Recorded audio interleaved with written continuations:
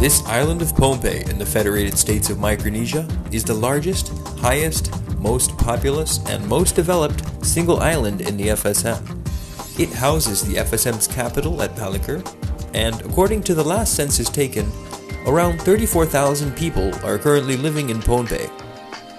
Government work is currently the largest sector in the economy, and growing tourism to the island has been listed as the best hope for Pohnpei to grow its economy. As with any tourism destination, there must be great attractions to bring people from Guam, Japan, China, or the US out to this tiny island in the Pacific. With the majesty of Socas Rock, world-class surfing at Palikir Pass, excellent diving attractions around the lagoon, and the ancient city of Nanbadal, there is plenty to see. But to keep things interesting and attractive, attention must be paid to how the island of Pohnpei deals with its solid waste. A quick drive around the island will show that many communities are isolated and far from the main landfill at Tekechik Island, near the airport.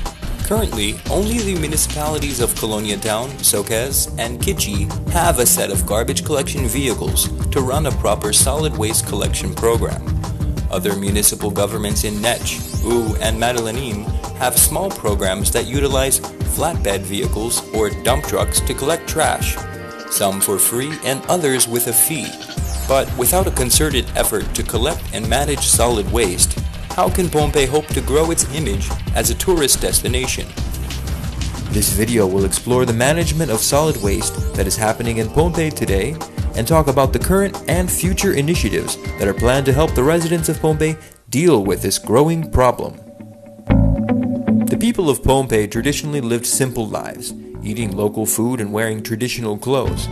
In early Pohnpei society, everything was biodegradable, and so things were discarded with no thought of harming the environment. Nowadays, life in Pohnpei has changed. Back in the olden days, whatever waste that we have is a resource to our land. That's when we don't have any wrappers, we don't have any containers and everything else. But with the introduction of all these wrappers and all these containers and everything, we're struggling to understand what can we do with it. It's no longer a resource to the land, but it's a pollutant to the land. Today, with all the imported foodstuffs and packaged goods, discarding waste in the villages is no longer a solution for waste management, but instead a source of pollution to the environment. Laws on littering can be found in the Pohnpei State Code of Laws, and municipal governments all have ordinances on illegal dumping. But the lines are not clear on who enforces these laws, and many people around the island have illegal landfill sites on their properties, or are worse, dumping solid waste into the rivers and letting it wash out to the mangroves and onto the reefs. One municipal government, Colonia Town, has been working on solid waste collection for a few years with vehicles donated by the Embassy of Japan, but they are struggling with people not wanting to pay for the service. The way I look at it, I see a lot of folks now where they go drink Sakao almost every night. $5 a bottle or $10 for the market. Now, maybe you can not spend $5 a night and spend it a month for your garbage.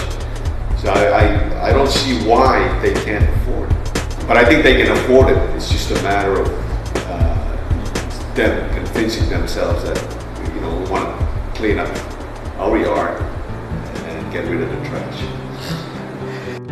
Socas and Kichi municipalities have newly donated garbage collection vehicles donated by the Japan Embassy to assist in their efforts to clean up solid waste in their municipalities. With the assistance of Japan, one garbage truck, compacted garbage truck, and one dump truck, and the plan of using prepaid garbage bags. We will sell the garbage bags in the retail stores. We will work with the vendors, retail stores, to provide the bags and sell to them, and they sell it to people at an affordable price. Whoever that will be using our bags when our garbage truck will be servicing around the Socas, and they see those bags, our bags, they will pick up whenever they see those bags.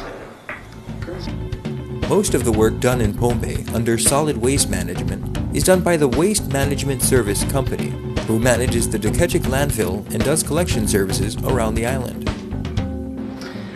Well, first of all, PWMS is a private company that's been operating for approximately the last 15 years. We've been tasked with managing the Dekechik landfill site, and we've been operating trash collection service, primarily for commercial customers, but also for residential customers and sometimes even entire villages or neighborhoods. Basically what was happening was simply open dumping at this dump site.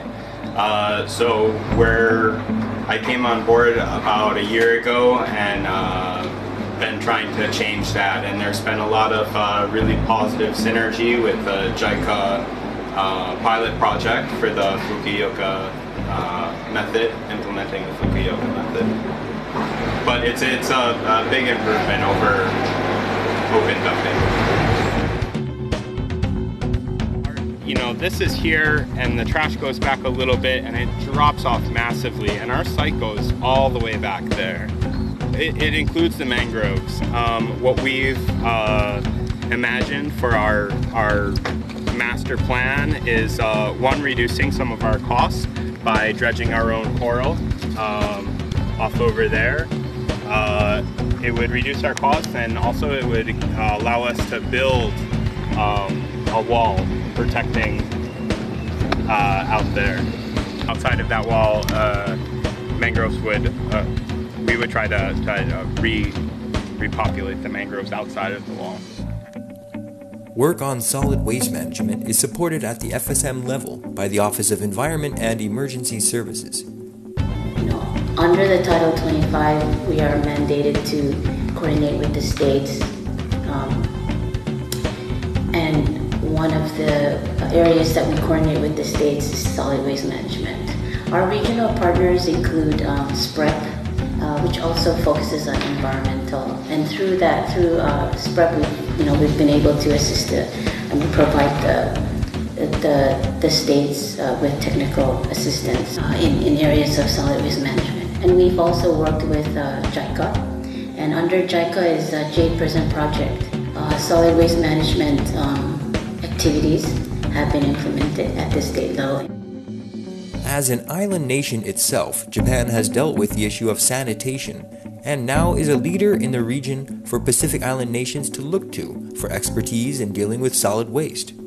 From JICA volunteers engaged at EPA and the schools to the J Prism program, Japan has provided technical expertise to help Pohnpei plan for how it handles solid waste management and collection systems.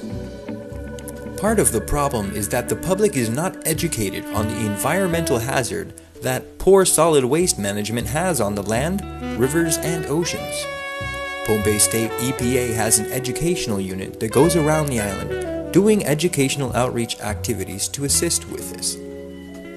As the educator for Pohnpei State EPA, I usually work with the partner agencies of Pohnpei State, which is CSP, Island Food, and even IOM, and all those partners that deals with the environment. And we go out, we do all these awareness first at the school level, letting all these 6th graders and 5th graders understand the ways to really reduce the amount of trash that's been going out into our environment. And later on we move into the communities. And in regards to the community visits, we do visit, like put out certain information that they need to understand. So I gave them the mentality that they can understand that those trash just don't go there without them. They're the one who bring it to their homes. They're the one gonna be returning it back. Even I practice it. Whenever I go shopping, I need to bring my own bag. And whenever I buy only 2 items, I ask those cashiers that I don't need any bag, so they don't have to pack it up. That way, I'm practicing the say no to plastic. If we all have the same mentality and practice that, we can reduce the amount of trash that we've been bringing into our homes or into our environment. Reuse, reduce, refuse, recycle. For us, we start out with 4 R's. So we kind of educating the students with the 4R system. And with the 4 R's, the students are really getting understandable with the 4 R's system. And there's some of them are starting to practice in their school campuses. So I think with the 4R system, if we continue more on the 4R system at the school level, they can be really successful in those. Recycling is one way that Pohnpei State can help reducing the amount of material that goes into the Tekechik landfill. I also think that there could be better coordination between the states as far as an actual exit strategy for some of these recyclable materials. I think the more they look into it and pass laws that would implement a national type of recycling program, I think that would be more efficient. So that can be the umbrella for the states to move under and move forward with their own programs. But I think we need to work with the national government as well and to improve the programs. I think that's a good idea. We will be looking into that because in terms of having one station in Sokas, the station where they do the recyclings. We want to have one in Sokas, but that's the thing. We don't have a surface where we'll be taking the recycles to Colonia. One entity wouldn't be able to pull this off. It has to be a collaborative effort. The state, the local governments, private sector. Since we have a small island with a lot of imported goods, it would take a collaborative effort to fight this. It's a big challenge, not only for the state, but for other regional governments, as well as for the private sector. But we need to work together, and I've been working with PW on this to see how can they improve also to get them into recycling.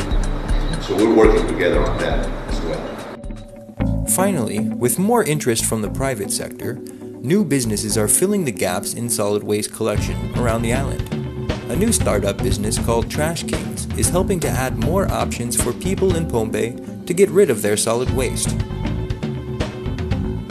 As Pohnpei readies itself for an increase in tourism, systems need to be in place to make sure that we have strong solid waste management procedures and services in place to handle the increase in solid waste that comes with more people living, working, and vacationing in Pohnpei State. The Tekechik landfill has a lifespan left for accepting solid waste, and then the state will have to develop a new landfill that will cost millions of dollars to prepare and open. If everyone does their part to reduce, reuse, refuse, and recycle, we can lessen the amount of solid waste created in Pohnpei and help keep our environment clean for generations to come.